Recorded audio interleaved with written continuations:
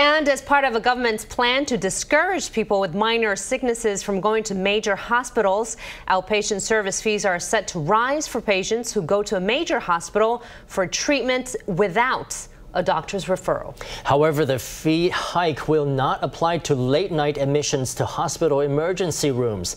Minister of Health and Welfare Tzou-yien says if the number of patients treated for minor ailments at medical centers exceeds 80% annually, the hospitals involved may not receive national health insurance subsidies.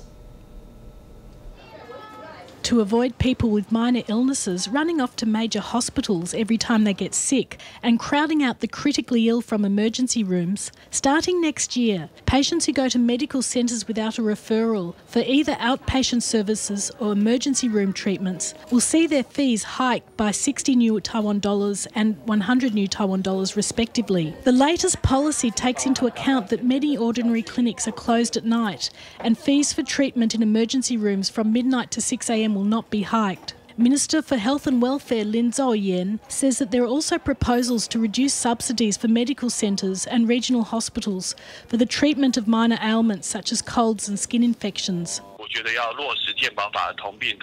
I think this will realise the concept of equal fees for the same treatment as specified in the national health insurance laws.